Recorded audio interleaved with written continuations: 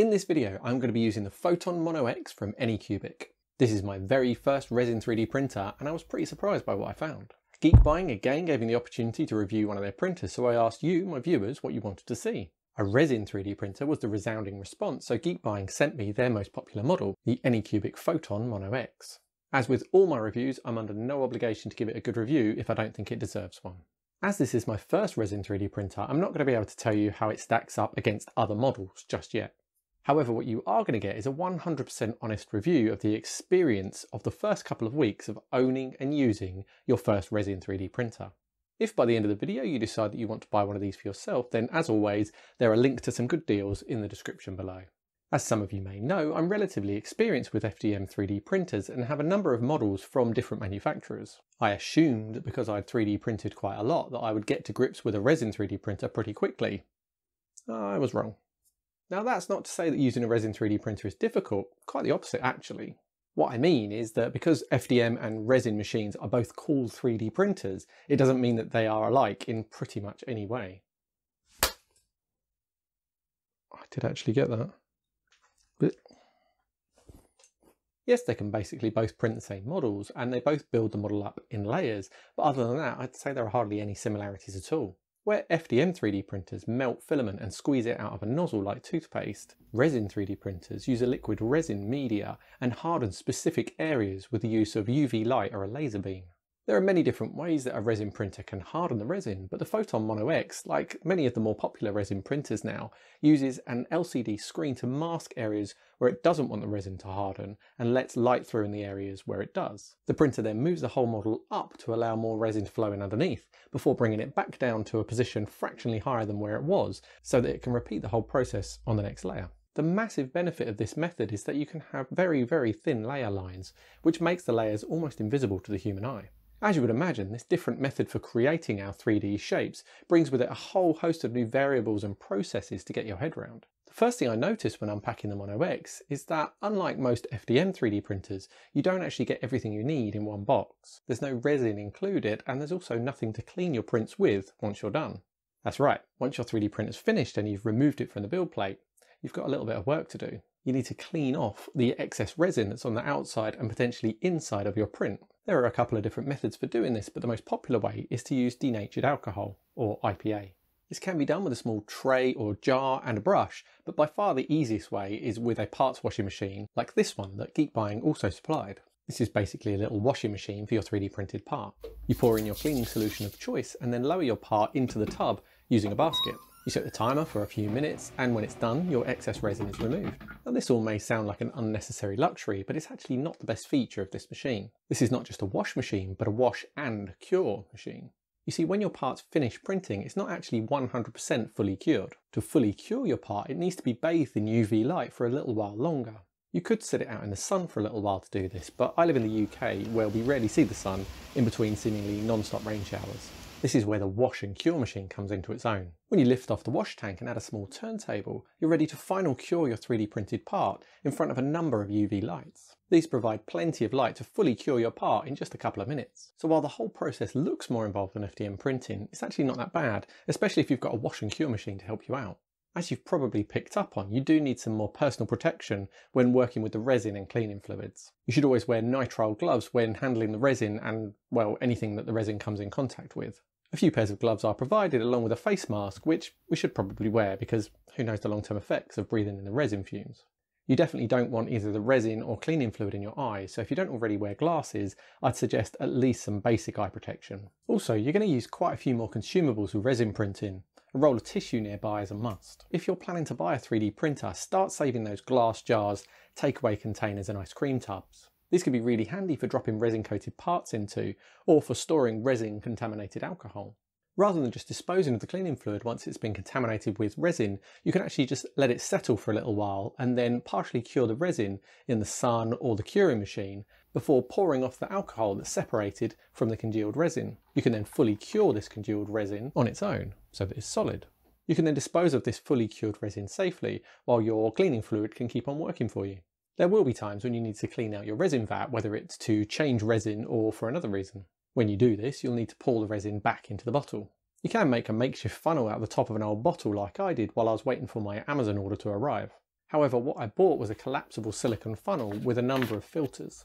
This ensures you don't let any small particles of resin back into the bottle, and the resin won't stick to the silicone. I also bought a few silicone mats that you can put under or near your printer that you don't have to worry about getting resin on. They not only wipe clean, but if you dump all of the mess on them and, you guessed it, leave it in the sun, you can peel off the cured resin later, leaving you with a clean mat. There are links to all of the little accessories I bought to make life easier in the description below if you want them. So now I've given you a bit of an overview of the whole process of resin 3D printing. What about the Anycubic Photon Mono X? Well, once I had my resin, setting it up and running off my first print couldn't really have been any easier. The manual's really good and explains all of the setup process. The only thing you really need to do is level the build plate. To do this, you just loosen the screws with the included Allen key, place a piece of paper on top of your screen and then tell your printer to home. Once it settles, you hold it down and then nip up all of the screws in a way that won't cause any part of it to lift. Once that's done, you lift it up, attach your resin vat, pour in your resin, attach your cover and then press print. There's a test print already loaded on the included USB stick, so I printed that first. This came out fine, but when it came to printing something of my own, I hit a bit of a wall. Having found a way to tentatively get past this wall, I would say that the most difficult part of resin 3D printing, at least that I've found so far, is slicing. Slicing is the process of using software to slice any model you want to print into layers for your 3D printer to use. Slicing for FDM printers can also be a bit tricky, but there are usually some default profiles that will get you by until you learn a bit more. However, with resin 3D printing, you need to give it a bit more thought. There are a few options for slicers to use, but they are different from FDM slicers. After a bit of research and trying out a couple of options, I settled on Lychee. Some say it as Lychee, I say Lychee, you're just going to have to deal with that. There's a very capable free version of Lychee which comes with a few adverts, but there are also a couple of paid tiers if you want more options. I've only used the free version so far and it works great. The Mono X comes with Anycubic's own Photon slicer, but I just didn't really like the user interface and it doesn't seem as comprehensive as Lychee. As with all of these kind of programs, there are many YouTube guides, and I've linked to the ones that were most helpful to me in the description below. My favourite feature of Lychee is the magic button. This uses some very clever analysis of your model to suggest an orientation, support type and placement. Sometimes it seems to suggest some pretty crazy ideas, but most of the time it works well. The other thing to consider is that if you hollow out your model to save on resin, you also need to add a hole or two. This has two functions. One is to drain the resin out of your print when you're finished, but also, if placed in the correct place, they can help avoid suction, which can actually pull your model from the build plate. The major thing that I had to get my head around was the fact that a resin printer prints upside down compared to an FDM printer. Supports on an FDM machine are there to hold up hot melted plastic against gravity from underneath while it cools. Supports on a resin printer are there to hold up very thin layers of cured resin from above until there are enough cured layers beneath them to keep things solid. That may not sound like a big difference, but it makes a bit of difference to how you use them. Learning how to orientate and support your 3D models can be the main difference between success and failure. The chest piece printed pretty well, apart from the missing end of an ear. But my next few prints failed. A print failure is not actually as drastic as it can initially seem. All you get is an area of cured resin that's stuck to the clear plastic sheet known as the FEP or FEP sheet that sits against your screen in the bottom of your resin vat. You need to pour off the resin in the vat to get to it, but rather than trying to scrape it off, the easiest way to remove it is actually attach a scrap support to it. You do this by exposing the whole of the bottom of the resin vat to UV light by doing an exposure test. This cures all of the resin dregs in the bottom of the vat, so you can pull it all away in one piece. Once everything's removed and your vat is wiped clean, you can pull your resin back in and have another go. There were then a couple of settings that I needed to dial in to get successful prints again. First, you need to decide on the UV power percentage. This is basically the power of the UV light and is set on the printer itself. Clear resins need more power to cure, but darker resins like this grey that I'm using need less. Anycubic recommended 80%, so that's what I set it to. Next, and the major setting that you need to dial in, is exposure time. As we've discussed, the liquid resin is exposed to UV light to cure it. The amount of time that you expose the resin to the light on each layer needs to be tuned to get the correct detail. Too little and your resin won't be cured enough, which can lead to delamination or even your model coming away from the build plate. Too long an exposure and you'll lose intricate details. This needs to be done with each different type of resin that you use, a little bit like a temperature tower with FDM printing. Anycubic also supply a file called RERF, which stands for Resin Exposure Rangefinder. What this file does is print 8 identical prints on your build plate at one time, but each has different exposure times. I broke some of mine because they were too well stuck to the build plate. In theory, you can compare the results and see which one looks the best. I didn't find this very easy though, as I didn't really know what I was looking for, and the longest exposure time kind of looked the best to me. You can run the same test again, changing the initial exposure time on the printer itself to bump up the first print and consequently the whole range. But instead, I use this cones of calibration model from Table Flip Foundries. This file doesn't leave anything to interpretation, it's either right or wrong. I settled on 4.3 seconds with 80% UV power and the Anycubic grey resin. Once this calibration was done, I really started to hit my stride. I started getting more adventurous with each print and I'm more than happy with the results. One of the best examples I've had of the difference in quality between FDM and resin printing is this Spider-Man bust. They both took the same amount of time, but the detail is way better on the resin print. Here are some of the other things I've printed, and I absolutely love the detail on some of these. I'm absolutely useless at painting in any kind of artistic way, but I feel like it's something I might need to get into to really get the best from this awesome machine.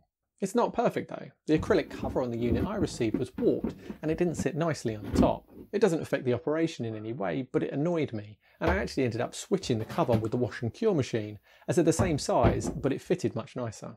I also don't love the USB stick sticking out the side. It's just waiting to be snapped off, and you're probably better off buying a low profile version to keep things tidy. There's a phone app that you can use to connect to your printer through your Wi-Fi. All it really does is lets you press a button on your phone to start and stop prints instead of pressing the screen on the printer.